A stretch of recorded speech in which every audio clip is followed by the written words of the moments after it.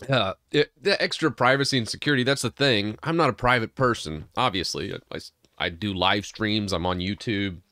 You know, if people want to find out information about me, it's not that difficult.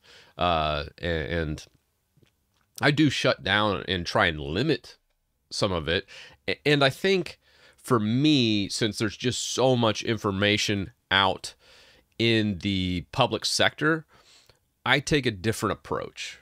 When it comes to privacy and security, too many people say, I'm going to restrict what's available to them or think that they can hide from the internet.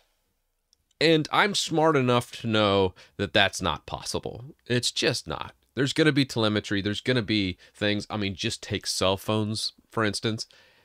Everybody out in the audience probably using a smartphone. That's collecting so much information on you. You just, oh, I'd make you sick. But obviously your OS does, your browser does. I mean, just everything does.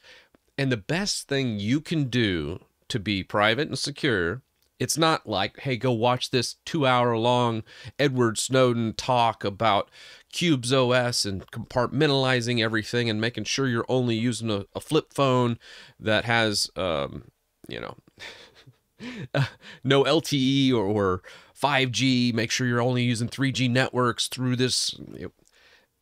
Trust me, they're still going to get you. They're still going to get you. Unless you like literally walk out in the middle of the woods with zero electronics and have like 1,000 acres around you. The way you do it is none of this high-tech stuff. You just simply give all the wrong information every time you sign up for something and use a different name. There's plenty of people in chat have pseudonyms. Heck, I can think of a couple people right off the top of my head. They're like, hey, my name's not really X, Y, or Z. You're doing it right. You give out bad information a whole bunch of places, so when they bundle up all that nice package to sell to somebody, it's just a bunch of nonsense. So I make sure I have at least 3 or 4 addresses on file that are all wrong. So if someone tries to show up at my house, chances are they're going to show up at the wrong house. Or they try and call me, chances are they're just not going to get anybody because you got the wrong phone number. And that's kind of how I approach privacy and security, is just to obfuscate it with bad data. And that's probably the best way in modern times to protect yourself. Using like VPN and all this other, no, that's not how you do it.